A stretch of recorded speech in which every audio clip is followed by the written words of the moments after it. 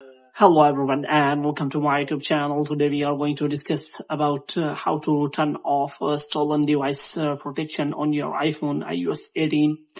Uh, Basically, iPhone has introduced the stolen device protection in update iOS 17.4. So what was the basic purpose of the stolen device protection? To secure your device in case of theft, which means you can simply secure your data using your Face ID by stolen device protection. Now, if you have already turned on the stolen device protection, now if you want to turn off with your Face ID, so how you can do that? For this, what you have to do, you have to simply watch this video completely. So without wasting any time, let's start the video. So first of all, what you have to do, you have to simply make sure that you are connected to a proper Wi-Fi or internet connection. And after that, what you have to do, you have to simply go to settings, and after that, you have to simply go to general. And here what you have to do, you have to scroll it down until you find the option of transfer or reset iPhone.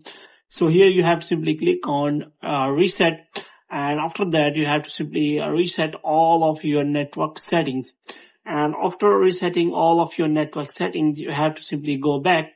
Now, what you have to do, you have to simply look for stolen device protection. So stolen device protection is available in general. So you have to scroll it down until you find the option of security VPN device. And so you have to look for that. If you do not find it, then you can simply go back, and here you have to simply search for that. So here you have to simply search for stolen device protection. So here you can simply search for stolen device protection. So if you do not find, then you have to simply scroll it down until you find the option of Face ID and passcode.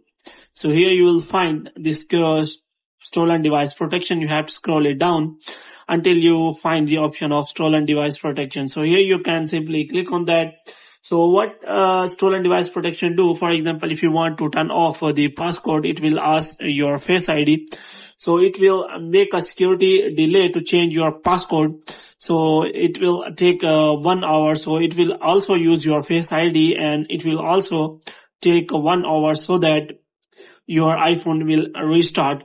So after that, you will be able to turn off the passcode. And even if you want to turn off the stolen device protection, you have to simply provide your Face ID. Moreover, you also have to provide the delay. So in this way, you can simply protect your device securely. So hope you have liked this video. If you get more videos like these, you can subscribe our channel.